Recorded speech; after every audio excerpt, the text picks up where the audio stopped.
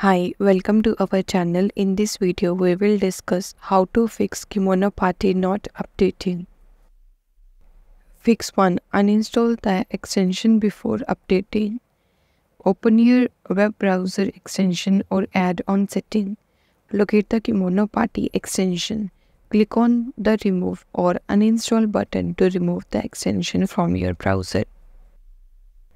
Fix 2. Uninstall the extension completely. Open your device setting, navigate to the Apps or Programs section, find the Kemono Party extension or application. Click on Uninstall or Remove to completely remove it from your device. Fix 3. Check the Partychan site for update. Visit the Partychan website. Look for any announcement or update regarding the Kemono Party extension. If there are any updates available, follow the instructions provided to install the update extension. Fix 4. Wait for the site to resolve issues. Monitor the Kemono Party administration team's official Twitter account for any announcement or update. Be patient and wait for the site to resolve the issues on their end. Once the site is back up and running, try installing the extension again and check for updates.